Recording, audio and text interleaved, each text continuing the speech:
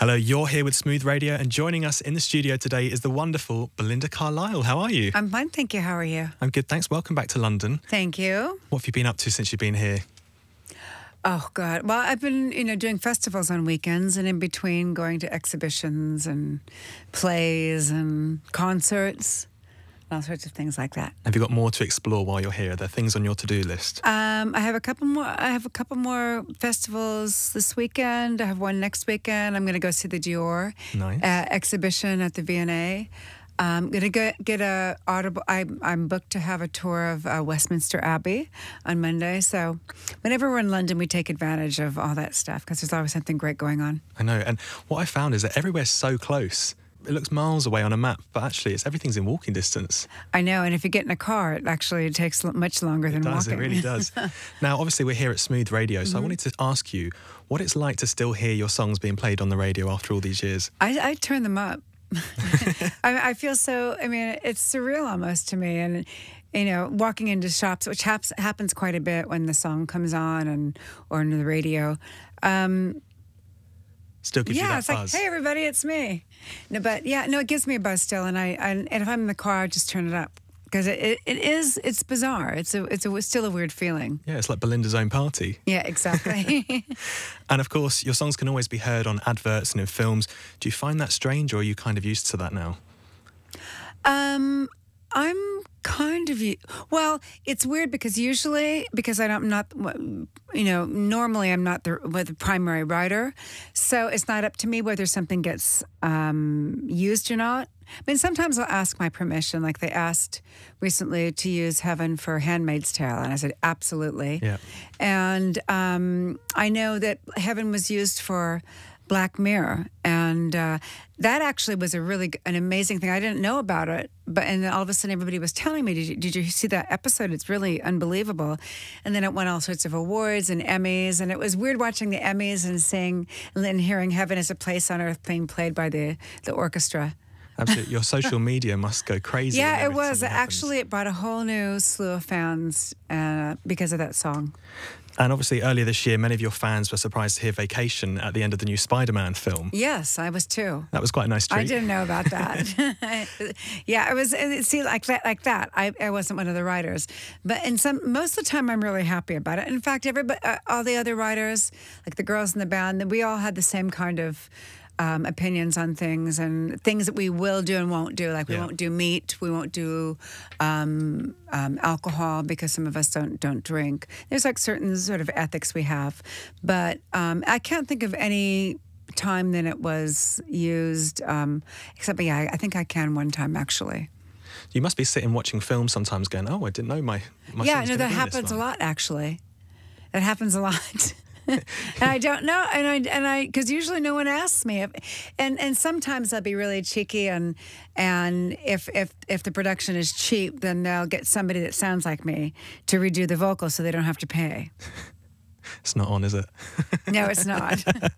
Now, can you believe it's been 38 years since the release of Go-Go's Beauty and the Beat, and 33 years since your first debut solo album? No, it's amazing. I can't believe. Yeah, It seems like ages ago, and at the same time, it seems like yesterday. But, a lot has happened in the past 40 years, 43 years. Yeah. Now, obviously, we're in London as well. Mm-hmm. And you've been in musicals in the West End, most notably Hairspray. Gloria Estefan has just done her own show about her life story, On Your Feet. Would you ever be keen to do something about the Belinda Carlisle story? Actually, there's a big interest in my book now because of all these movies, like based on Queen and Elton John. So it seems to be kind of a fashionable thing to do right now, that genre. So there's like 5 different companies, big companies, interested in the book. But at the end of the day, I'm going to be able to have, I don't want it to be well, with all due respect, like the Motley Crue movie, so, I want to, have a little bit of a hand in it. So I'd rather not have it done than have it done if it's not going to be the way that I want it. And what do you think you would have done had the Go-Go's not worked out? Was there another career path that you I would have loved to probably do? would have been in design somehow, and either probably interior design, because I've always loved it and I've always had a knack for it. So either that or something in the arts, I'd say. And with the Go-Go's, you've toured so many times and you've regrouped, and there's still so much demand for it. Would you ever love to Yes. go on another tour? Well, there's a documentary that's coming out Oh, wow. early next year. It's been in the process for the past year and a half, directed by Alison Elwood, who directed the Eagles documentary, and lots of she's a world-class director. So they've interviewed everybody who's ever been involved in the Go-Go's and the Go-Go's, and individually and collectively. No stone unturned. And it's going to be, it'll be interesting. And I know that we played with the Philharmonic for 3 nights at Hollywood Bowl last year, and because we don't go out that often, there's always a big demand for the band in the States. So I don't know. I mean, we're doing a big July 4th thing. I should just say it right, get it out right now. July 4th thing in Washington, D.C. Wow. It's so with the documentary coming out, I'm sure we'll do a little bit of work. Now, I read recently that you're actually more interested in jazz after inspiration from Miles Davis. Yes, I just discovered Miles Davis. I mean, I always knew about him, but I didn't really have an appreciation of him. I don't know anything about jazz. Honestly, I don't. I know of some artists, but I don't know. I never really understood it. And I think it's one of those things you understand when you get older. And now, I mean, I play it every morning. I play Miles Davis every morning. Yeah. I think jazz is definitely open to interpretation as well. So what I was going to ask was, Lady Gaga has obviously teamed up and went from the pop world to the jazz world with Tony Bennett. Mm-hmm. Would you ever be keen on doing a jazz album? I would love to, but I don't think my voice is suited for it. It's a lot harder to sing than you would think. Yeah. You know, it seems like it'd be an easy thing, and I've kind of played with the idea and have demoed songs before, and it just sounds wrong. And it's just a style that it's really different. It's really difficult. Maybe I haven't found the right song, but I would love to be able to sing Cole Porter or Sammy Cahn but I just don't think I'm suited for it. Well, that's fine. You can still sing around the house and enjoy yourself. Oh yeah, I can sing to myself. Exactly. Now, we're here at Smooth Radio to celebrate the 30th anniversary of your Runaway Horses album. For this anniversary, you're releasing a super deluxe box set, a compilation gold 3 CD set, a 2 LP gold vinyl release, plus a live UK concert tour. So not too much then. No, not too much, no. You like to keep yourself busy. I like time off too, but I love to sing. That's what it all comes down to. Is I just love to sing, and I love doing what I do, and I've been doing it for so long. And I never would have thought I'd be doing this right now, still at my age, and yeah. I mean, I'm really lucky to have worked with some of the world's greatest songwriters. Absolutely, yeah. And I'm lucky to have a unique voice. I may not be the best voice, but it's unique, and it's fun. It's fun when I get into work mode. It's fun, but I like having time off too, like I said. And do you love your whole repertoire, or is there one song that you're like, okay, I'd quite happily not perform that one again? Most of the songs, I don't mind singing, even though I might get tired of them. Like I might get tired of singing Heaven, for instance.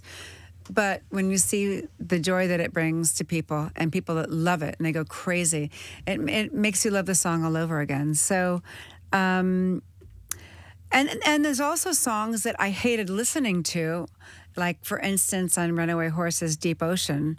Like I think it's horrible, but except for George Harrison's guitar solo. Yeah. But then when we did it live we did a 30th anniversary tour of Runaway Horses in Australia at the beginning of the year, and it's a great song live. So there's been songs that have been surprisingly good that I was like, oh my God, I have to sing that song. And then we did it, and it was like, this is really, really good.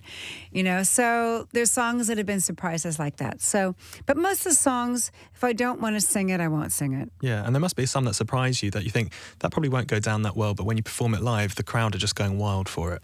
Yeah, like Fool for Love off the Heaven on Earth album. That's a deep cut, as I say, but when we do it live, it's a great song live and people love it. Now, you've recorded so much over the years, but just last month it was reported that some of your material was involved in this 2008 Universal fire. Yeah. When did you find out about that, and do you know what's been lost? We don't know what's been lost yet. devastating. Yeah, no, it's horrible, horrible, horrible, horrible. And what's really horrible is probably most likely, probably all my multi-tracks were destroyed. But a lot of my stuff, they're in vaults all over the world. So I probably have a lot of backup stuff here, but I don't have multi-tracks here. Yeah. But I think that was bad, and it was like even, I think, horrible that Universal didn't alert any of the artists, and they collected on the insurance. Right. So did you find out through the press the same way? Yeah, everyone the else same did? way. Yeah, Wow. yeah. It was just the way that they treated such, I mean, invaluable material. I mean, mine is like, you know, it's of a genre, but when you think back about Billie Holiday and Louis Armstrong and Frank Sinatra, Yeah. I mean, it's disgusting. It's disgusting that they didn't tell any of the artists, and they collected on the insurance. And then their attitude is, well, we didn't need to alert any of the artists because we own it. The artist doesn't. That's their attitude. Yeah. And I mean, the list does go on and on. Oh, Dolly it's Parton. horrible. It's so horrible and so sad. And their behavior is abominable, honestly. But in other good news, you're going back on tour this September, playing live. The whole album of Runaway Horses, which, like I said, I mean, there were a couple songs on there that Deep Ocean being one of them, that I wasn't like, I thought, oh God, you know, I really don't want to do that. But when we did it, it sounded amazing. And actually the whole, you know, that's what makes a good, if you can break down a pop song and just acoustic guitar and it's good, and you know it's a really well-crafted song and it's a good song. So we reworked some of the tracks, and they sound amazing, and that's what people want to hear. They want to hear every single track off that album. Not really in any sort of order, but you have to do it all. They don't mind. I know. I don't think that people mind. Singing. We did it with the Heaven on Earth 30th anniversary, and mixed some of the other material from the other albums too. But it was more focused on Heaven, and it went down really well. So the Belinda Carlisle live tour starts on the 18th of September, and you're going to be embarking on a 14-date solo tour. You're going to be all over Manchester, London, Dublin. Mm-hmm. You're going to be busy. Yeah, but at the same time, it's short and sweet, just like I like it. Yeah. It's hitting all, you know, I wish I could go longer, but I don't like, you know, long tours these days. So 2-3 weeks is my maximum, and I'm really, really excited about it. What are you looking forward to most? I mean, you've toured so many times. Are you preparing for this tour differently? No, not really. And I did all my preparation earlier in the year, so I don't feel like under a whole lot of pressure. I was a bit nervous when I was in Australia doing this because I'd never performed some of those songs live before. Yeah. Ever. So I was like, oh, how is this going to go? But it went down really well. So I'm pretty confident that people will enjoy it. And you're going to be back here at the London Palladium. Yes. Same stage that Judy Garland was on. Yeah. I know the list goes on and on. It's on and on. Yeah, I'm really, really excited about that venue. I've been to that venue a few times, but it's been years and years. So it'll be great. Being on that stage. Well, we're looking forward to the tour, and we're looking forward to the release. Thank you so much for joining us here at Smooth Radio. Thank you. And for more exclusive interviews just like this, visit smoothradio.com. Thank you so much, Belinda. Thank you.